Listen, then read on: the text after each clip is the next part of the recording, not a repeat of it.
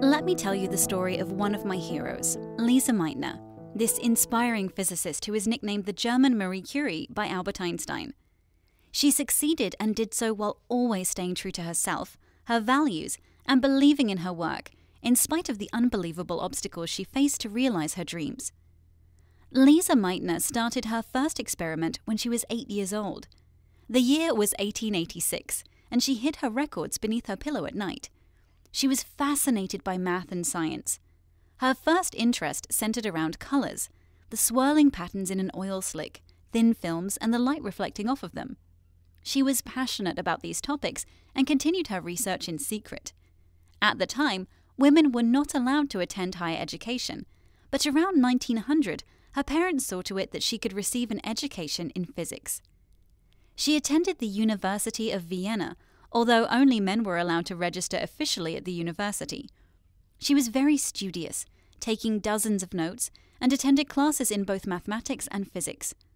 During this time, women had to work harder than their male classmates to be taken seriously.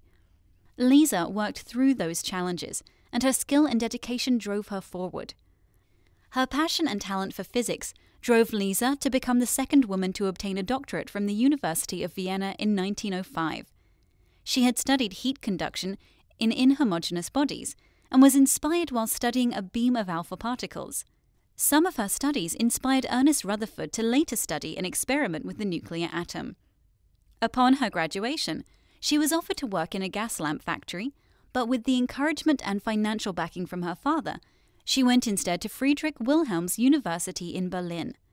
There, she was allowed to attend lectures by Max Planck, a famous physicist who had previously rejected women from attending his lectures. She impressed Planck so much that Lise became his assistant after a year of listening to his lectures. She worked with Otto Hahn, a chemist, and together they discovered several new isotopes.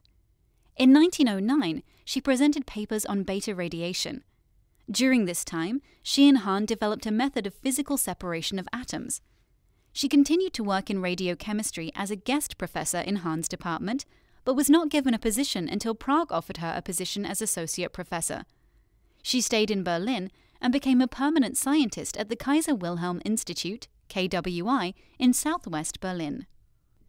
At the beginning of World War I, Lise served as a nurse handling the X-ray equipment.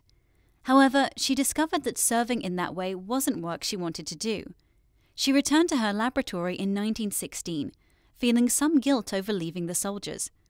However, her research continued to develop, and in 1917, Lise and Hahn discovered the isotope of the element Protactinium. For this achievement, she earned the Leibniz Medal, given by the Berlin Academy of Sciences. That same year, she was given her own physics section at the KWI.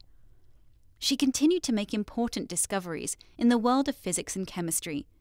She was actually the first person to discover the Auger effect in 1922, although the naming of the phenomenon was given to a French scientist who discovered it independently in 1923.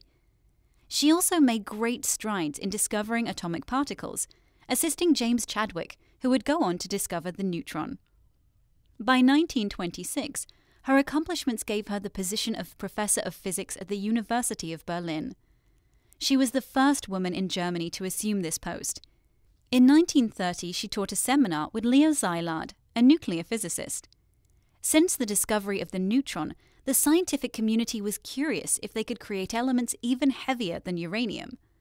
Along with other physicists around the world, they started looking into this possibility. They thought they were doing research worthy of the Nobel Prize. None of them thought it would later lead to the development of nuclear weapons.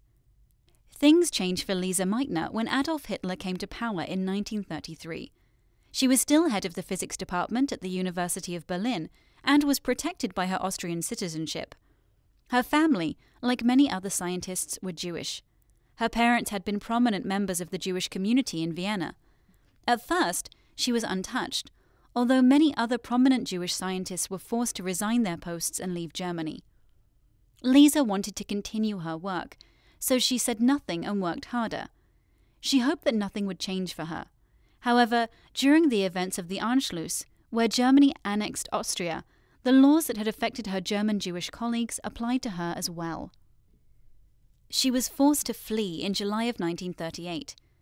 Her chemist friend, Otto Hahn, along with physicists Dirk Coster and Adriaan Fokker, helped her go to the Netherlands. She made it across the border, but had nothing left of her possessions but 10 marks in her pocket and a diamond ring Hahn had given her to bribe border guards.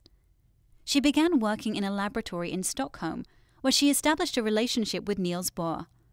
During her research here, she continued to speak with other German scientists who had not left.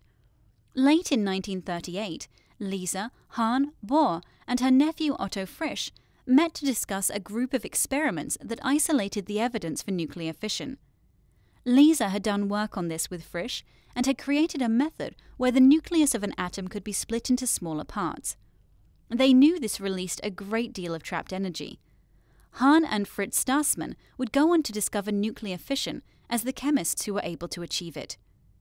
This event set off a series of events that would lead to the Manhattan Project and the development of the nuclear bomb. The project even reached out to her in 1942, and she refused. She wanted nothing to do with the bomb. When the nuclear bombs were later dropped on Hiroshima and Nagasaki, she was surprised and sorry that such a thing would have been invented at all. In 1944, her long-term research partner, Hahn, received the Nobel Prize in Chemistry for the discovery of nuclear fission. Unfortunately, it was not shared between them. Several other scientists that had been involved in the discovery were troubled by the fact that they were not also recognized. They did not dispute Hahn deserved it, but he hardly made the discovery alone. When historians and future Nobel Prize winners reflected on the award, they realized that the committee was hampered by haste due to the war and a lack of information on the work Hahn and Lise had done in Germany. After the war, she was critical of her choice to stay in Germany during the rise of Hitler. She was also bitterly critical of other German scientists who stayed and did nothing to protest the crimes of the Nazi regime. In Sweden, she became involved at the Nobel Institute for Physics, the Swedish National Defense Research Institute, and the Royal Institute of Technology. She began to help with the research of R1, the first nuclear reactor in Sweden. By 1947, she was given a position at the University College of Stockholm as a professor and research funding by the Council for Atomic Research. She became a citizen of Sweden in 1949. Lise Meitner won Woman of the Year from the National Press Club in the United States in 1968. She was given many other accolades and awards over her distinguished and brilliant career. She earned nearly 24 scientific awards over her career. She passed away in 1968 after medical complications from a heart attack. Since then, she is still a recognized figure for scientists around the world. She was a woman who challenged a world that thought women couldn't become scientists and make great discoveries. She survived World War II and did what she could for her research to be used for positive change. She lived to 90, making great strides in the scientific world in both pure science and for women.